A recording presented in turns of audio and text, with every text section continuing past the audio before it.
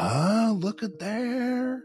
So this is the OG vase owned by Adam Young. Yeah, that's the OG vase, yeah. And the other one is Matt Bell's vase, the spinner. And that's the spinner. Well, let me just say, these vases are perfect. And they come from a time where perfection is not noted, which is pre-dynastic Egypt. Actually started to look at those things from a scientific point of view and measuring things correctly and analyzing them from an engineering perspective. The Artifact Foundation, we try to collect as much data as possible from museums all around the world. You can do X-ray scanning.